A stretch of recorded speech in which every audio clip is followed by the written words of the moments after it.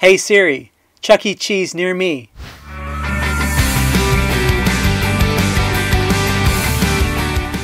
Not all carriers and IA firms are going to want you to close claims on site.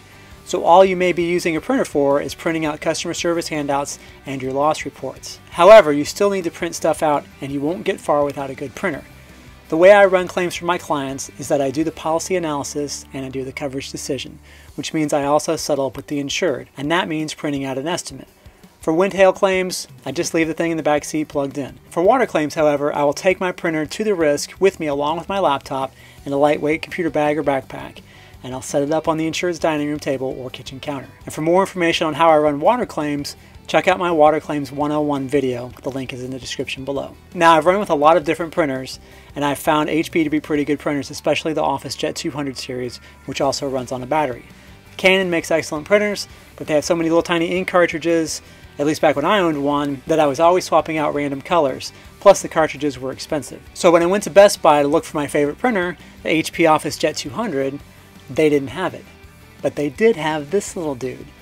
So I thought, hey, look how tiny this little thing is.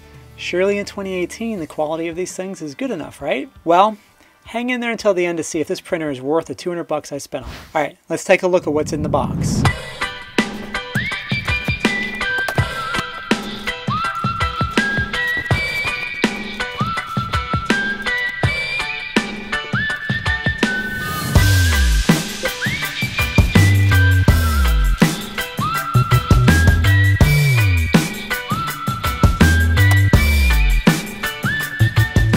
Let's set it up with my new PC laptop.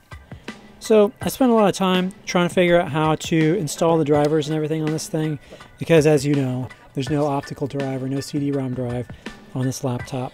So I had to try and download the drivers, and I spent much time jacking around with it, which was super annoying. Broke into the manual a little bit, tried to do it wirelessly, still couldn't get it to work. Finally got everything to work, and we started able to start printing some sheets, which was great, but it took me a while. Just for comparison, I decided to see how challenging it would be to pair it up with my aging 2013 MacBook Pro. Now, I don't want to start any kind of war about Mac versus PC, but I can't understand why this is like this in 2018. And I'll say this, even if there is a super easy way that I'm not doing, it only proves that Macs are for users and PCs are for losers. I mean people who are more technical and like to tweak.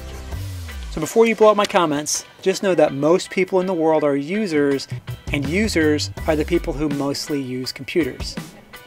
Final verdict? It's a cool little lightweight printer that may not win any pages per minute races, but it works really well for cat work. So tell me what you're using for your field claims in the comments below. Even better, tell me why PC or Mac is better and why. And as always, please like, share this video around on social media, and subscribe so that you'll always be up to date with Adjuster TV videos. Thank you so much for watching, and have a great storm.